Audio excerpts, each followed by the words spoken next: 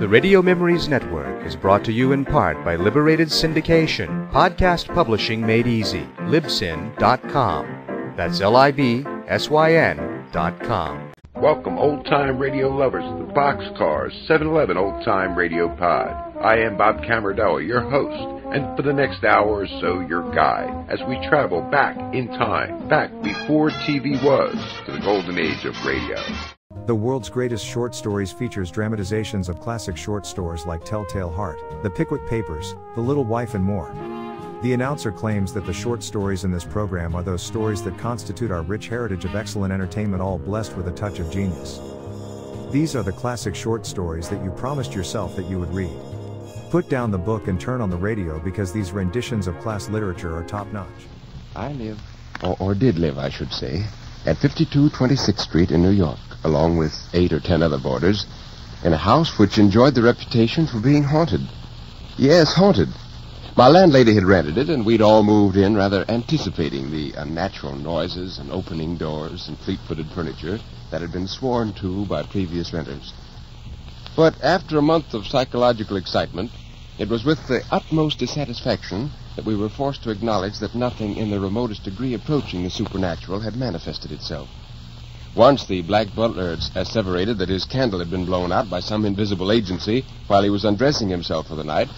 But as I have more than once discovered this colored gentleman in a condition when one candle must have appeared to him like two, I thought it possible that by going a step further in his potations, he might have reversed this phenomenon and seen no candle at all, where he ought to have beheld one. Well, things were in this state when an accident took place, so awful and inexplicable in its character that my reason fairly reels at the bare memory of the occurrence. It was on the 10th of July. After dinner was over, I repaired with my friend Dr. Hammond to the garden to smoke my evening pipe. Independent of certain mental sympathies which existed between the doctor and myself, we were linked together by a vice. We both smoked opium. We knew each other's secret and respected it. We enjoyed together that wonderful expansion of thought, that marvelous intensifying of the perceptive faculties, that unimaginable spiritual bliss which I would not surrender for a throne, and which I hope that you will never, never taste.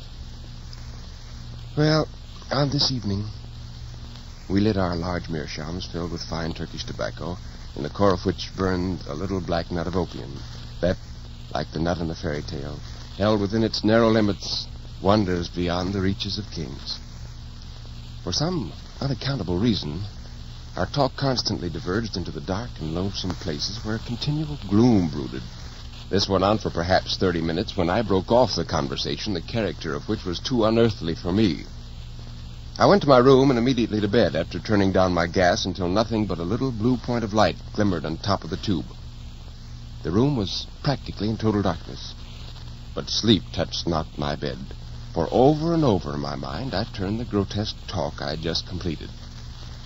While I was lying still as a corpse, hoping that by perfect physical inaction I would hasten mental repose, an awful incident occurred. A something dropped, as it seemed, from the ceiling plumb upon my chest, and the next instant I felt 2 bony hands encircling my throat, endeavoring to choke me. The suddenness of the attack, instead of stunning me, strung every nerve to its highest tension. My body acted from instinct before the brain had time to realize the terrors of my position. In an instant, I wound my arms around the creature and squeezed it with all the strength of despair against my chest. In a few seconds, the bony hands that had fastened on my throat loosened their hold, and I was free to breathe once more. Then commenced a struggle of awful intensity. Immersed in the most profound darkness, totally ignorant of the nature of the thing by which I was so suddenly attacked, finding my grasp slipping every moment by reason, it seemed to me, of the entire nakedness of my assailant, and bitten by sharp teeth in the shoulder and neck and chest, and having every moment to protect my throat against a pair of sinewy, agile hands which my utmost efforts could not confine. But at last, after a silent, deadly, exhausting struggle, I got my assailant under by a series of incredible efforts of strength. And once pinned, with my knee on what I made out to be its chest, I knew that I was a victor. I rested for a moment to breathe. I heard the creature beneath me panting in the darkness, and I felt the violent throbbing of a heart. It, apparently, was as exhausted as I was. That was one comfort. With a large handkerchief I had placed under my pillow, I tied the creature's arms. Then, never losing my hold for an instant, I slipped from the bed to the floor, dragging my captive with me. Quickly as possible, I turned up the gas full and turned to look at my captive. I cannot even attempt to give any definition of my sensations the instant after I turned on that gas. I suppose that I must have shrieked with terror, for less than a minute afterward, my room was crowded with the inmates of the house. I shudder now as I think of that awful moment. I saw nothing. Yes, I had one arm firmly clasped around a breathing, panting, corporeal shape, and my other hand gripped with all its strength a throat as warm and as apparently fleshy as my own, and yet with this living substance in my grasp, with its body pressed against my own, and all the bright glare of the large jet gas, I absolutely beheld nothing. Not even an outline or a vapor.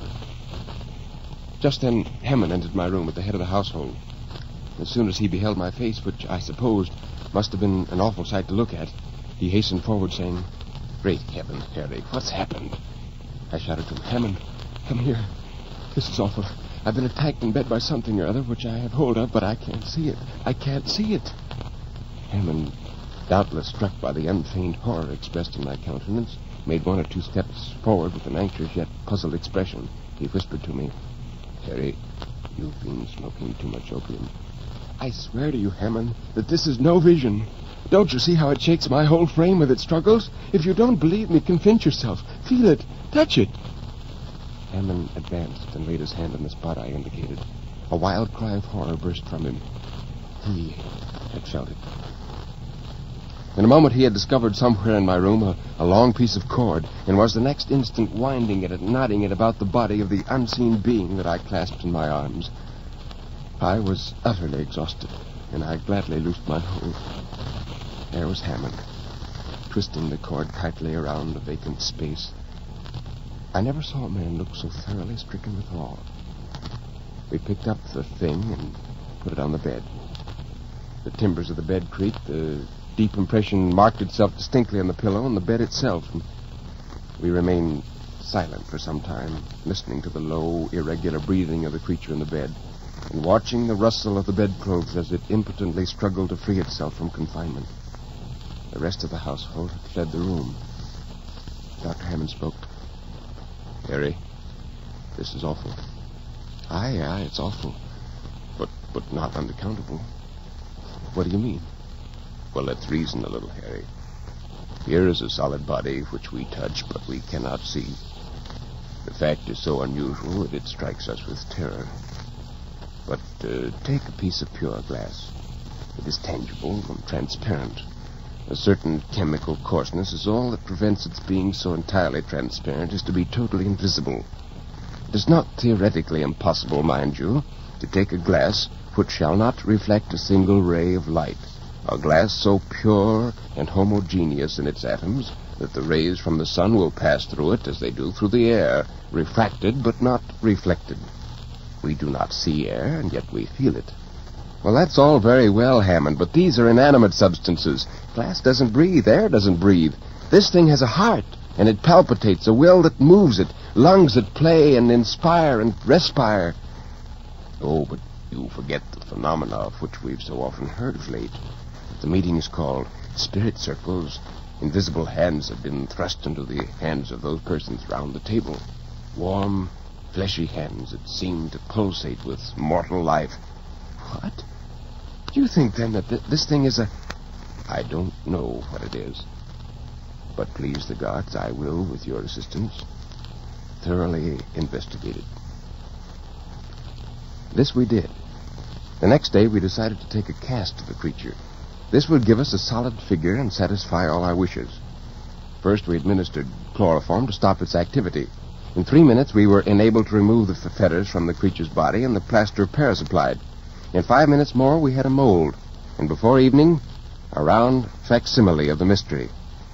It was shaped like a man, distorted, uncouth, and horrible, but still a man.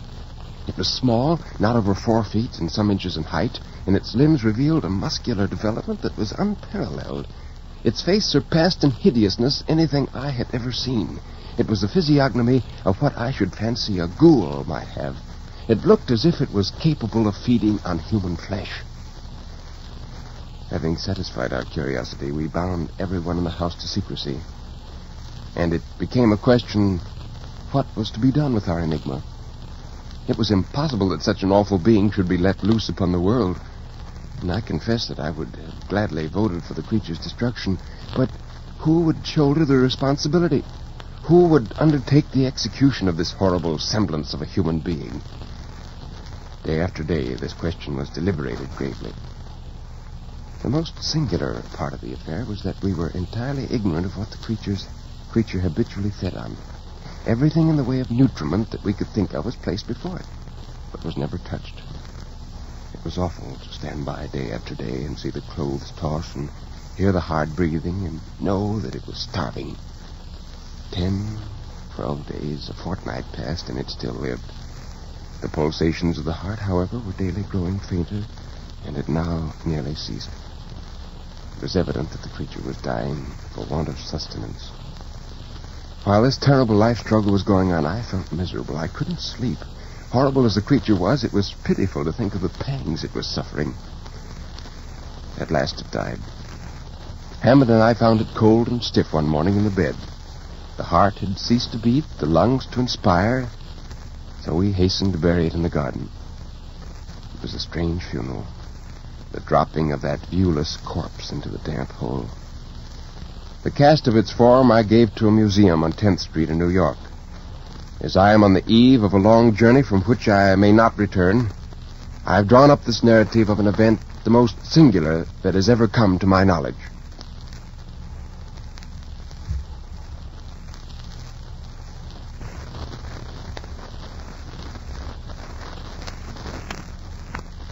Much can be found in the works of Fitzjames O'Brien.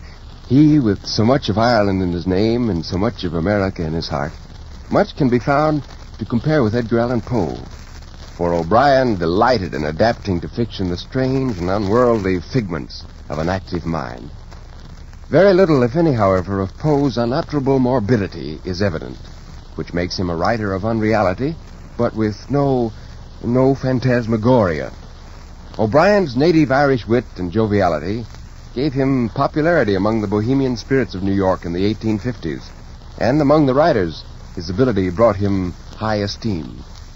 On the declaration of the Civil War, he obtained a commission, fought, and was fatally wounded in February of 1862, dying in April of that year. We hope to present again soon some samples from his pen. But next week we turn to another unusual story.